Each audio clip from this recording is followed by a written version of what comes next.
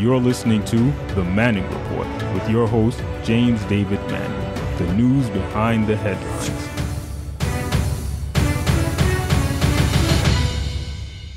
So I sent out a tweet on yesterday that said that the definition of immigration in the tribulation, right?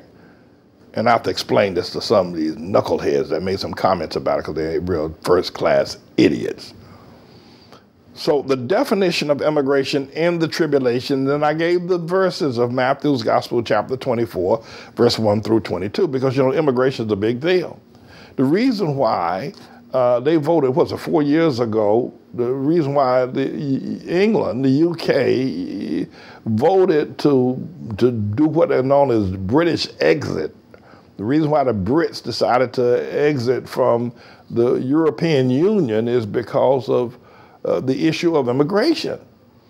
Because you got all these brown-skinned people, these black people coming in from Africa, coming in from South America and Muslims too, by the way, from the Middle East, coming primarily into Germany and to France.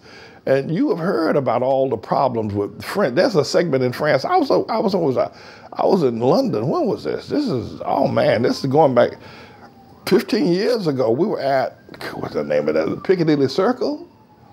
And we were there, and just to the west, I think, of the east, rather, if I'm not mistaken, was Muslim town. And Muslim, you could smell the Muslim oil, you know, and this is London, England. It's worse now. Paul McFarquhar told me he was over there at Heathrow Airport the other day. He's flying over there to see his father. And he said, everywhere you look, they got Muslims or brown-skinned people working in every aspect of Heathrow Airport. First of all, I hate Heathrow Airport. And so the Brits decided to make an exit from the European Union where they had one currency. Well, the Brits never used the currency anyway, but they had the same economic structure. They all kind of went along the same thing. And they voted 3 years ago to get the Brexit. And they have not been able to figure a way to get out of it completely without both disrupting the process. But it's the immigrants that's causing all that. And then we got an immigrant problem here in America, like you won't believe. Trump trying to put up a wall. He tried to put up a wall at the airport saying you can't come in. It got kicked down in the courts. So immigration is a major problem, and they just keep coming. You can't stop them. They're by the thousands. They're marching across Mexico, and they just keep coming from El Salvador, Guatemala, Nicaragua, Mexico, and even falls with Venezuela, South America. And these are all brown-skinned people that are coming to America. And so I went ahead and pointed out that the major problem right now is not slavery racism. And I'm always, you know, a little hesitant about using the word slavery, but black people racism. This is an immigration racism. Here's what I wrote. I tweeted this yesterday. Black and brown, that mean Hamite people, migrating to white or Japheth nations in alarming and indominant population numbers. No white people migrating to black or brown nations complain to Jesus, but the prophecy cannot be stopped.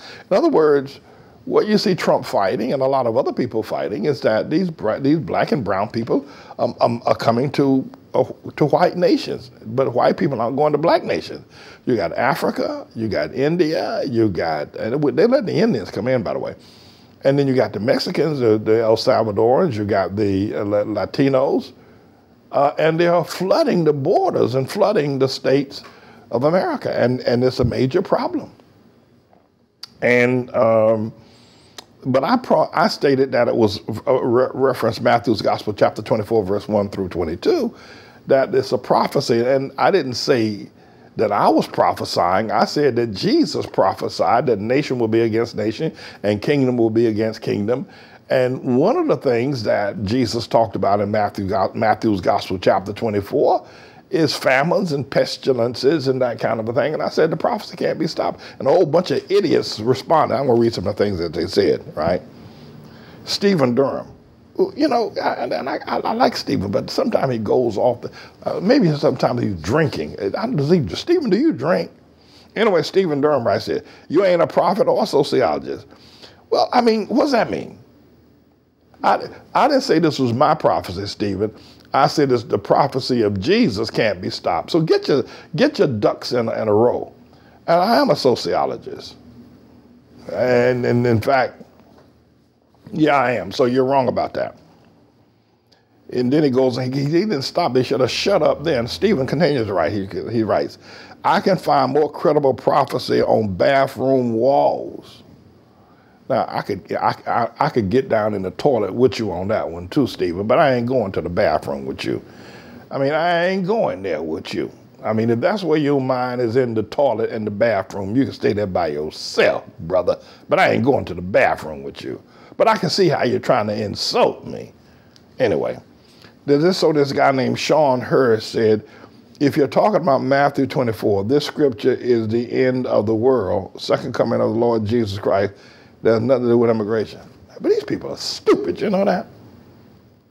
I mean, this is absolutely ridiculous. Now, what does that have to do with immigration? What about nation against nation, you knucklehead? What about kingdom against kingdom? What about famines and pestilence and wars and rumors? What about that? Oh, I see. Then Vinny Banana, who's usually pretty on mark as far as me, he says, Pastor Manning is the last righteous man in Babylon.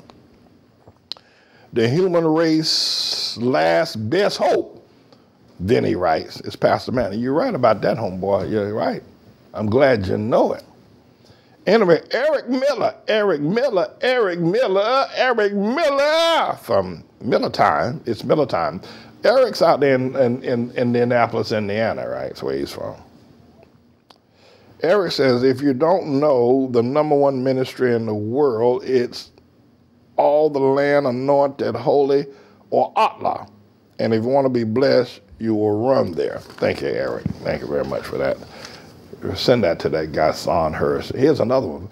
Son Hurst, Eric Miller, read Matthew 24 and tell me where it talks about immigration.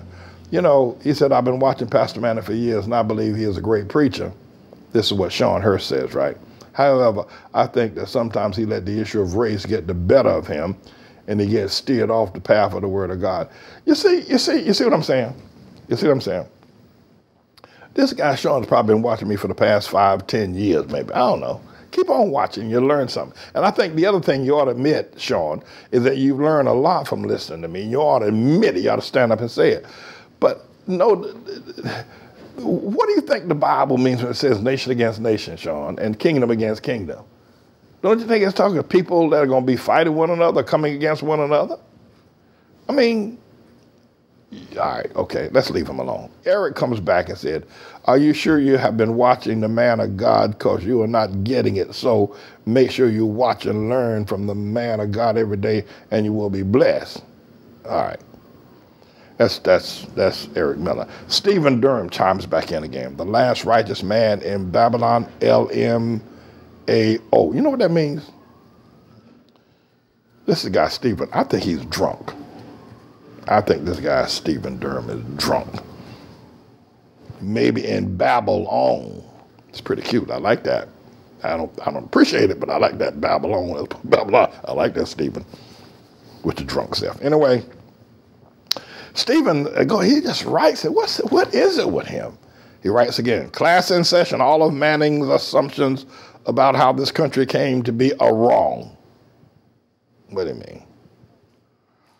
And he gives some, I don't know. Some guy wrote me the other day I was talking about African people not building anything.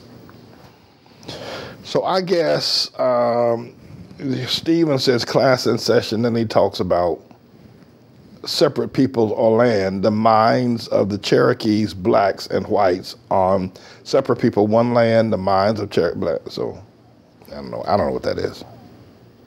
This book is written by a real sociologist. Okay. Read it and learn knowledge is power. Manning is using superstitions for power. And the last,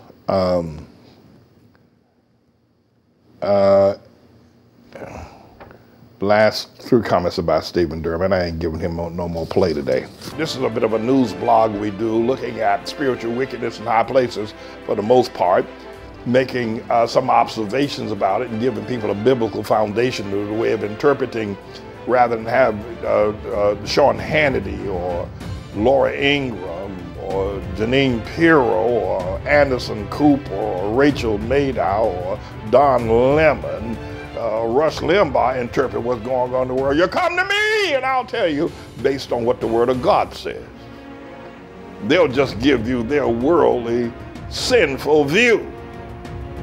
But the Manning Report will tell you what God has said, whether to say yea or nay, whether to go or to stay. You'll be led by the word of Almighty God. Come to the Manning Report on a daily basis to interpret the spiritual wickedness in high places, because there's plenty of it that's going on.